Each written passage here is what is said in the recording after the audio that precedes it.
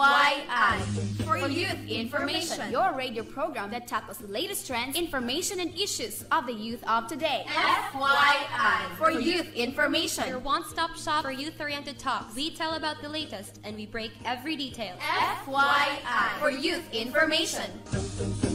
Be the first to know. Be among the trendsetters. Be one with us. Kami ang inyong mga kachikas sa hanginan. Dini lamang sa inyong youth-friendly station, DYWC. Your voice, your station.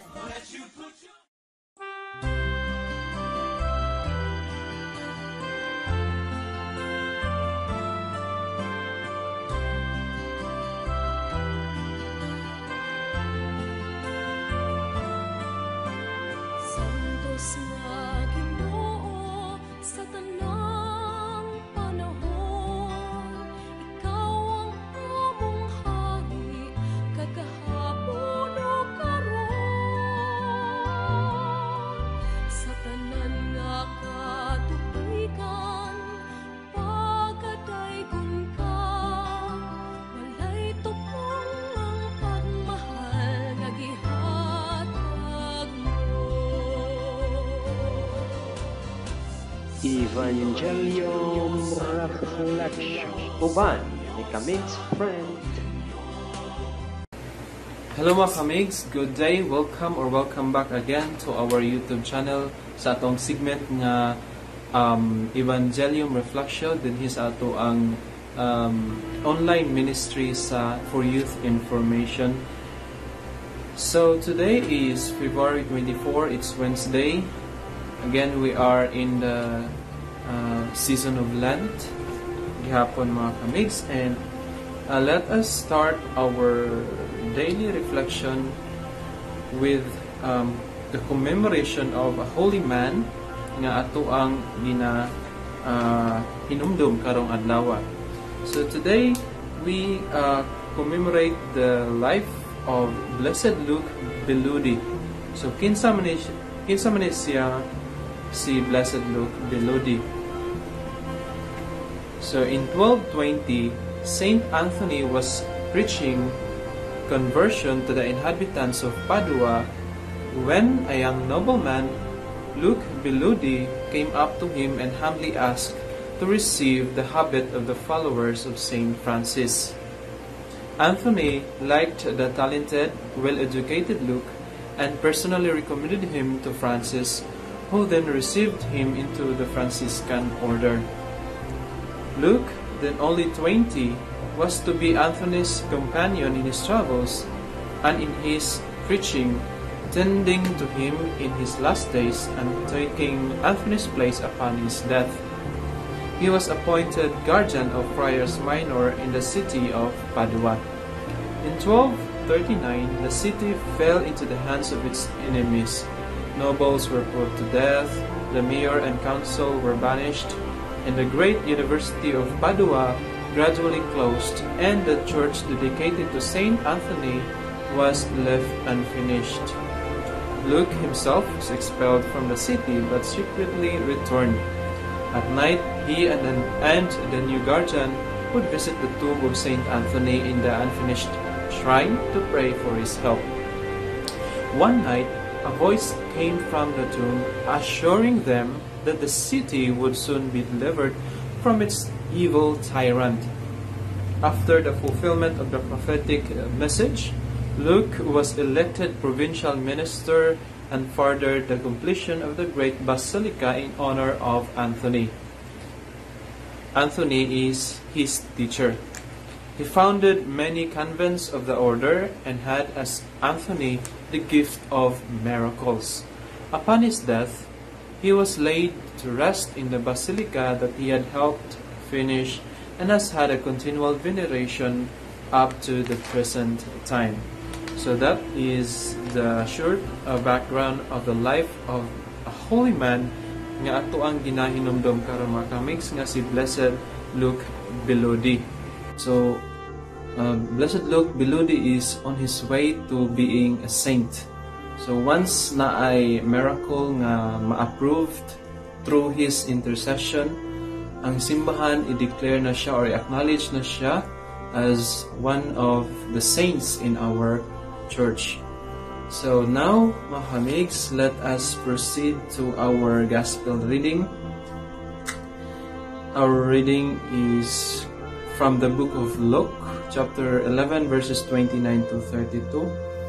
And then, ang atong Ginoong Jesucristo na nudlo sa mga katawuhan. So, Jesus said, "People of the present time are troubled people. They ask for a sign, but no sign will be given to them except the sign of Jonah. As Jonah became a sign for the people of Nineveh, so will the Son of Man be a sign for this generation. The Queen of the South will rise up on Judgment Day to the people of these times and accuse them, for she came from the ends of the earth to hear the wisdom of Solomon. And here there is greater than Solomon. The people of Nineveh will rise up on Judgment Day with the people of these times and accuse them, for Jonah's preaching made them torn from their sins, and here there is greater than Jonah." So mga kamigs, kung sa may ato ang mapupo nining atong Ebanghelyo karong adlaw na pwede natong i-apply sa atong pagalingon. So let me share to you mga kamigs kung unsay ako ang kanang reflection niini. And then let me also know your reflection, your thoughts about our gospel reading for today by commenting down on the comment section below. And through it, let's learn together, mga kamigs. And Jesus, in our gospel today, emphasizes that He is greater than Solomon and He is greater than Jonah. So mas labaw pa siya kay ni Solomon ug mas labaw pa siya kay ni Jonah. So si Solomon is a wise man. So kung wise si Solomon, mas labaw pa ang atong Ginoong Jesucristo. And si Jonah, because of his preaching, ang mga taga Nineveh naghinulsol sila mga salaog na usob sa ilang kinabuhi. No? And then mas labaw pa gid ang atong Ginoong Jesucristo nga ang preaching sa atong Ginoong Jesucristo, ang mga pulong sa atong Ginoong Jesucristo makapausob gayud og kinabuhi.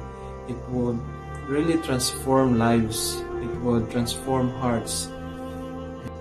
Nga sa ato pa mga kamigs, no, para nako kung aduna tay will or kung aduna tay kagustuhan nga mausab ang atong kinabuhi, nang aduna tay gusto nga ma-transform ang atong kinabuhi into something wonderful, beautiful, meaningful, into something sakto, into something haom diha sa atong konsensya, no? Di na ta manginahanglan pa og bisag unsa pa nga mga senyales, no? Di na ta kinahanglan nga mangayo pa og bisag unsa nga mga specific signs nga ato ang kinahanglang pangayoon sa Ginoo or ato ang paabuton, because we have Jesus himself, no? Jesus himself gave himself to us, no? Gihatag, gi-offer ang kaugalingon sa atong Ginoong Jesucristo nganhi kanato, no? So kung gusto ta og kabag-uhan sa atong kaugalingon, all we have to do is to come to Jesus. He is waiting for us 24/7, no? 24/7 waiting for us.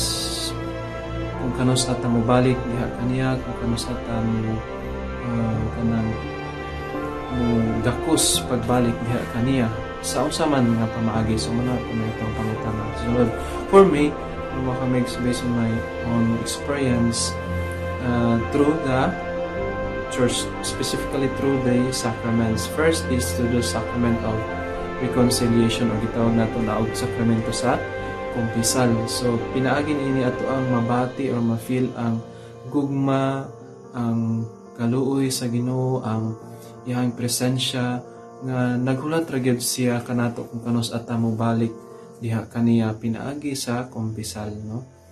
So in the sacrament of confession, dili ta i-judge sa pari, but hinuon ang pari is muact in the person of Christ. He is the representative of Christ, no? So the words of the priest would be our assurance that Christ is really waiting for us, and He is always ready to forgive us. He's always ready to help us to be transformed. And then what else?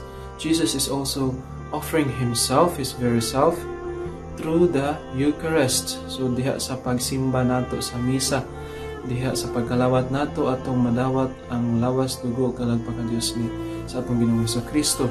And that is the real presence of Christ. Si Kristo na, no, mga kamigs, whether you believe it or not, that is Christ.